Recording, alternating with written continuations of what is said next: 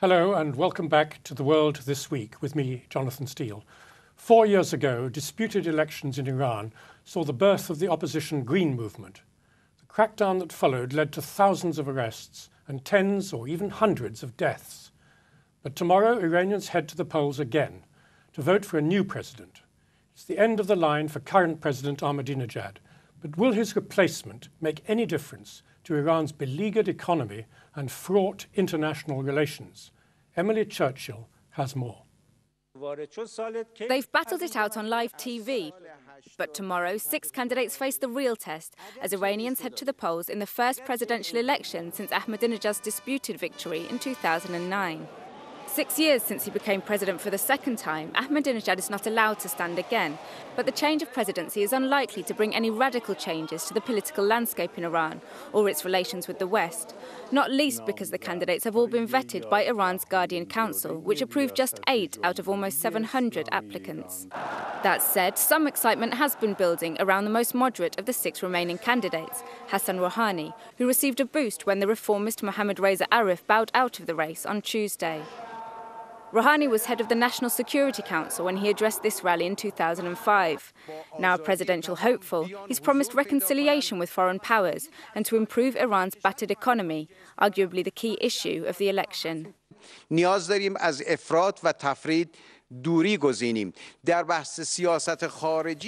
to get away from extremism, and this also relates to foreign policy.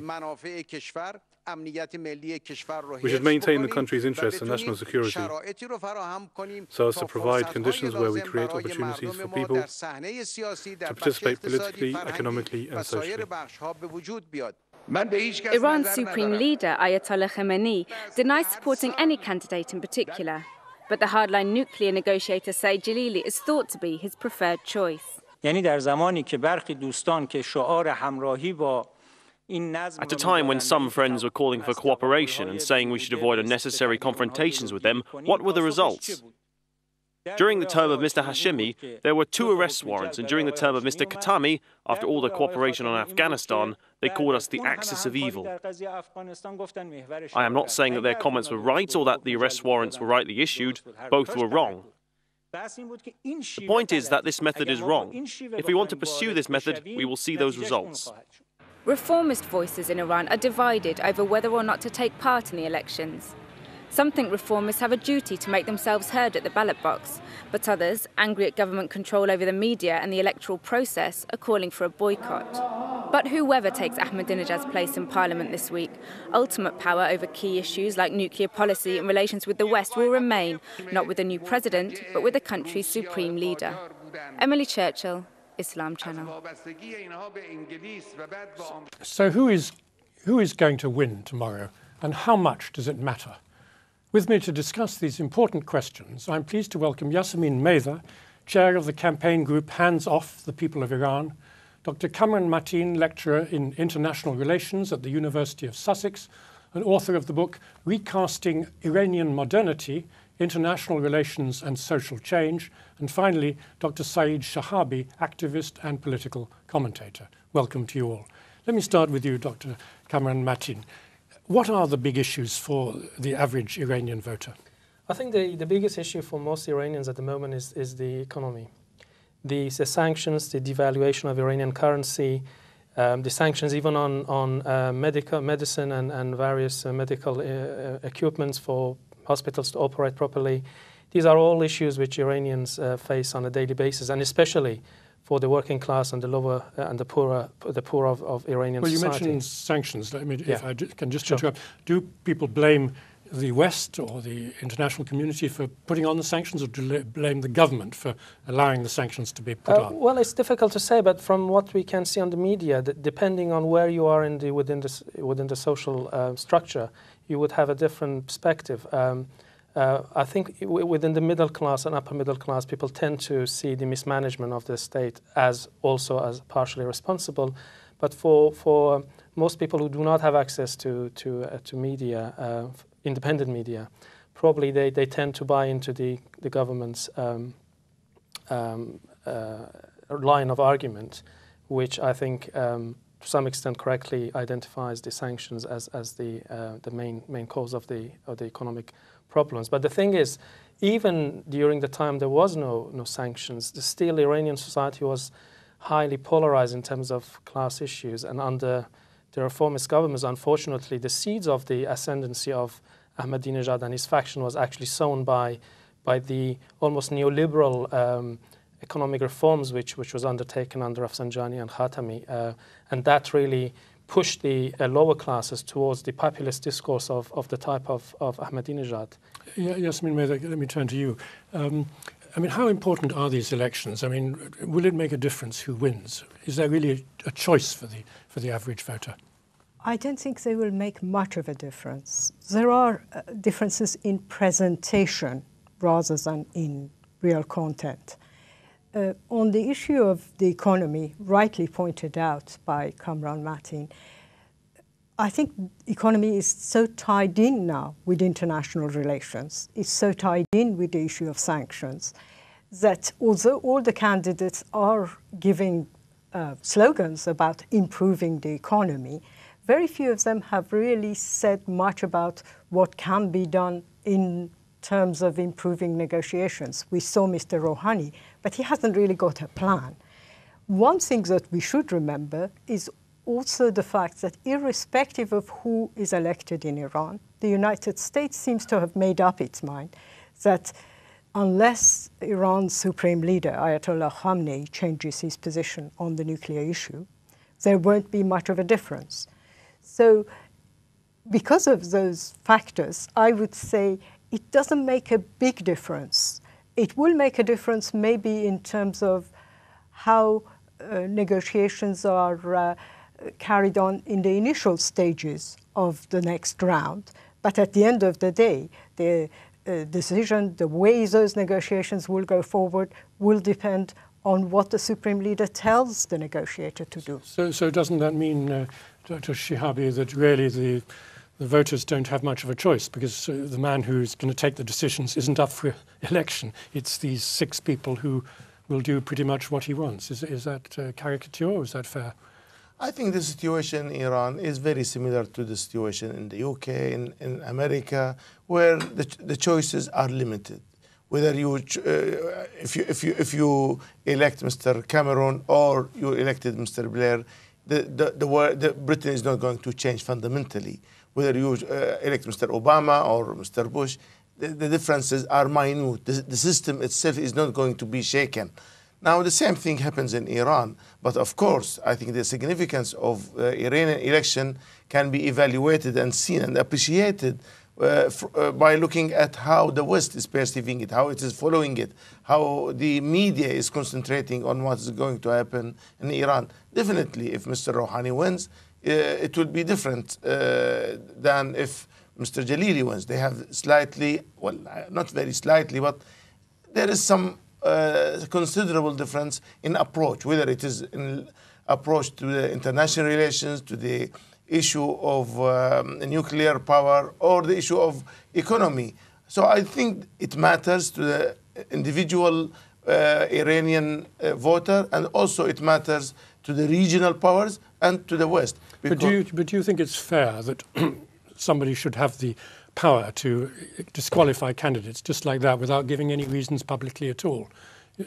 I mean, you know, there are only 6 candidates. There were 8 at the beginning out of 700 who applied. I mean, why should one group of people, the Guardianship Council and particularly the Supreme Leader who chairs it, have that power?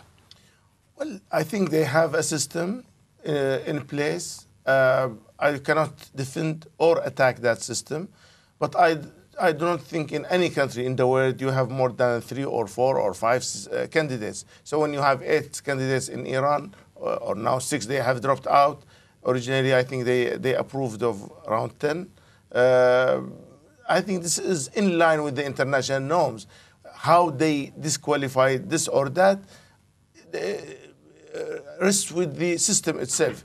Whether it is fair or not, at the end of the day, you are having both camps campaigning. Whether you have 3 from the reformists or 2, I think essentially does not matter that much, because I think also they have their standards, that this man has done this and he is not qualified. And I do not believe that the Supreme Leader himself really goes into the detail of each of them, because the Guardian Council is made of 12 people. But there was the big issue 2 or 3 weeks ago when the former president, Rafsanjani, put forward his candidacy. Nobody could say he's not qualified or he doesn't know anything about foreign affairs or the economy, and yet he was disqualified without any reason being given. I mean, can that be justified?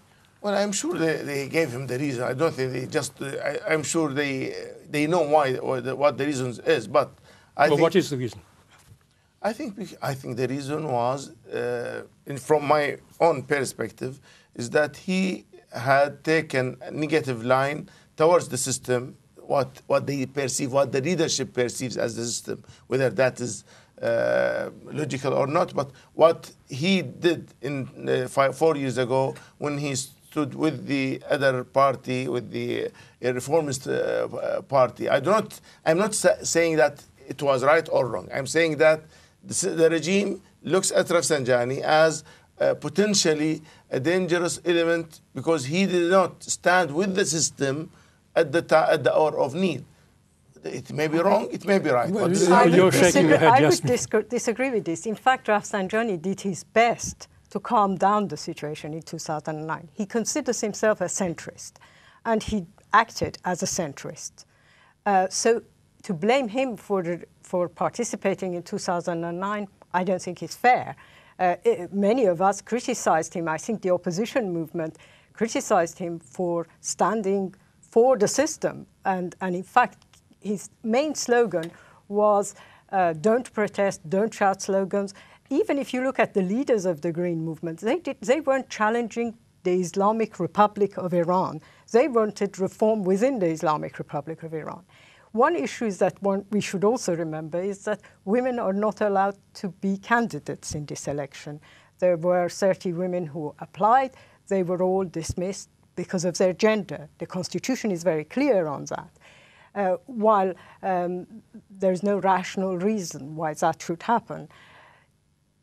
I would add to this the fact that fear of demonstrations in case a candidate wants reform within a system is not a very good reason for banning them from that election. And it has made this election more of a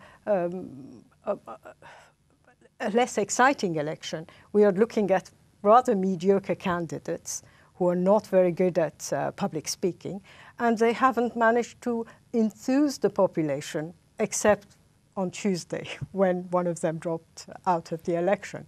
But that's not really the way... Well, let me ask Dr. Matin about that. I mean, because we did see on the clip part of one of the TV debates, and I believe if there's a second round, the top two will also debate. And some of the exchanges have been pretty open. I mean, I believe one of the candidates, Ali Akbar Velayati, really criticized Jalili's negotiating stance quite recently with the West, saying that you expect them to take 100 steps and you've only taken 3 steps. How can you negotiate on that basis? So it's been a pretty big sort of ding-dong battle. So in that sense, there's an element of democracy at least, isn't there? Well, the thing is, historically, the turnout in election is of utmost importance for the system, for the regime as a whole, because coming out of a most popular revolution in modern times, the regime takes its legitimacy at least every 4 years from the participation of people in the elections. So in order to encourage people to participate, they have to give certain signals that this is a competitive elections, there are differences between candidates. So I think if you look at every election around the time of the election, that there are some opening in the political atmosphere and there are different candidates. That's not to say that there isn't, these differences are not substantive or they are not real.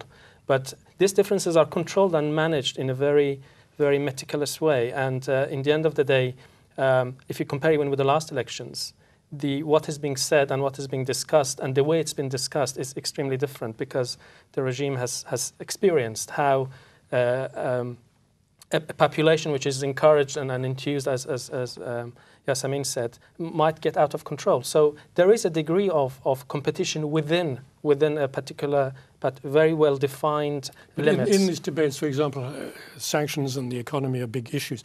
Have any of these 6 candidates said that it's sort of our fault, or it's our government's fault that we've got these sanctions and that we've got such bad relations with the international community? We must do something about it, or is all the whole issue, you know, the outside community has to change, not we? Well, in the case of two of them, at least, Velayati and Rouhani, they implicitly, in some cases explicitly, have blamed Mr. Jalili and the current team of negotiations as partially responsible by being not diplomats, really, just reading out statements about their positions instead of actually entering into a bargaining process with the Western countries. But I think this is really interesting, the difference between Velayati and Jalili, because everybody, until last few weeks, they thought that actually Jalili is the candidate of the Supreme Leader. But we know that Velayati is also very close to Supreme Leader. So the fact that Velayati actually is openly criticizing Jalili, I think, indicates that Supreme Leader is also not someone who is making decisions entirely on its own. There are factions within the state, especially Revolutionary Guards and intelligence and military, who clearly have a stake in a more adventurous foreign policy which legitimizes their own domination of Iranian economy, and hence they are much more averse to normalizing relation and giving concessions in terms of nuclear program. But on the other hand, one of the constituencies of Supreme Leader Ali Khamenei, from the time he was actually president in the 80s, is the traditional middle-class bourgeoisie of the bazaar. And obviously they have taken hit of the sanctions. So Khamenei has to really navigate between this traditional bazaar mercantile class, who are quite powerful within this apparatus of the state, and the more recent key actors in Iranian politics and economy, i.e. Revolutionary Guards, their higher echelons. And I think the Jalili and Velayati represent these two different type of intra-regime actors. And they are still quite distinguished from the reformist or the pragmatist camps in many ways. Nonetheless, they have also differences within themselves. But let me just turn to another point, actually, because we haven't got too much time. The whole issue of popular mobilization and so on that we saw in 2009, and then the sort of severe crackdown and arrests and so on. You think that, I mean, most analysts seem to be saying nothing like that's going to happen this time. Is that a correct prediction, do you think? Nobody can predict exactly what's going to happen, but it is unlikely that there will be major upheaval like before, because first, the people do not have stomach for more demonstrations, and I don't think any of the candidates themselves are in that position, or in a position to call for more disturbances, because they saw what happened in 2009 has backfired on everyone, on the regime, and also on those candidates who thought that they were aggrieved by the results. So I do not anticipate much. It doesn't look like it at the moment. Of course, after the first round, the situation will become clearer. But I believe also the Iranians are very settled people. They are not just revolutionaries and that's it. They have minds. It is a historical society with deep civilization. And these people... But, Mr. Shehabi, revolutionaries are not mindless. You are implying that people who are actually revolting, they somehow are irrational. No, I'm saying that generally, I said the Iranians altogether, collectively, are a country of civilization. And the people are heavyweight. They cannot just be driven into senseless movements, whether it is against or for the regime. So I think even they see something wrong, they will stand against it. Whether it is from... But people are now saying, in the demonstrations, we see people saying, we are hungry. Right? Kamran rightly pointed out that people are dying because of sanctions. And none of the candidates are saying, we will make a substantial change in the politics that we follow. There is no hope that there will be any improvement in the economy. The neoliberal economy is going to be the policy of both sides, whoever wins this election. And therefore, I think there is a limit until which people will tolerate the kind of sufferings they've suffered in the last 12 months, I would say. The hardship,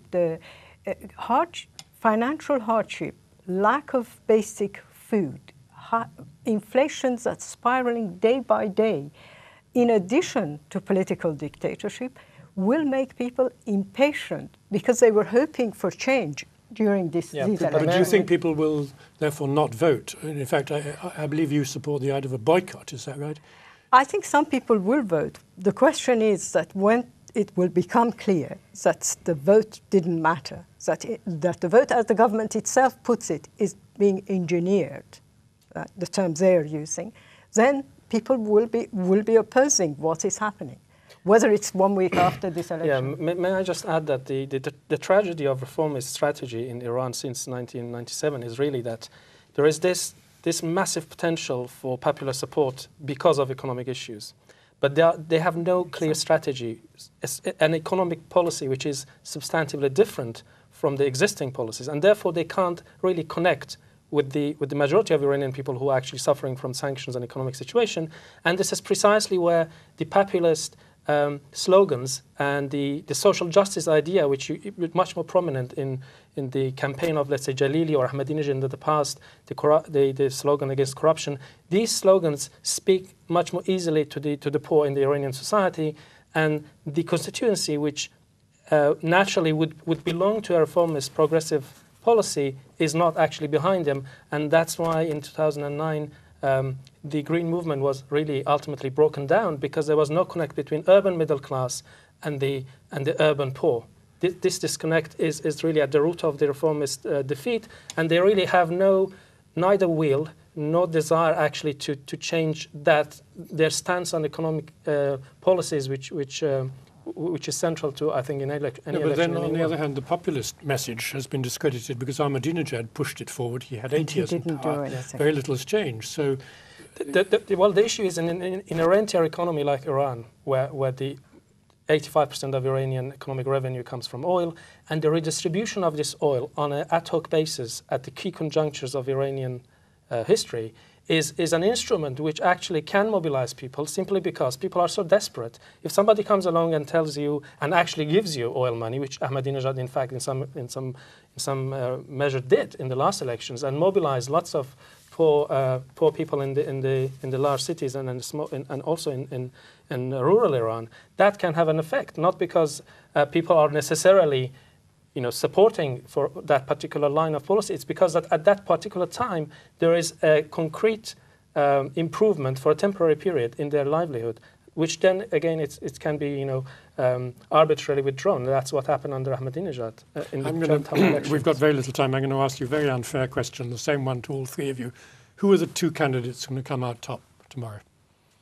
Well, it's difficult to say, but I believe that I think Jalili and Rouhani may come at the front. And what do you think?